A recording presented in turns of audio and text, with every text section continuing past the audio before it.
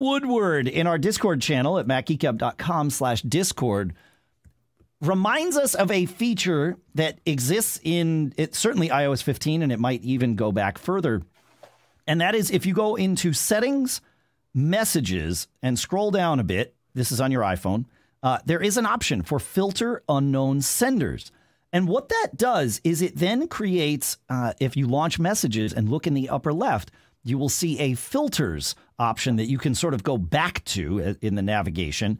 And on iOS 15, you get all messages, known senders, and unknown senders. And so you can, by default, it's going to be on all messages, right? So you won't miss anything. But if you go to known senders or unknown senders, then you would just see messages from those. iOS 16, because I'm running the betas, I can tell you adds 2 more things to this.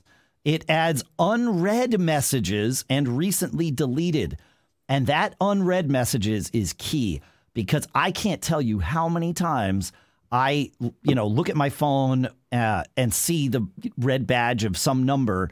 And it's like, where is the unread message? And sometimes it's like months back, right? And so finding You've never done that to me, Dave. I don't believe it. Yeah. Now, if you don't yet have iOS 16, you can do this on your Mac. If you right-click on messages in the dock or whatever, it will oftentimes show. And I say this oftentimes because it's not showing it to me now.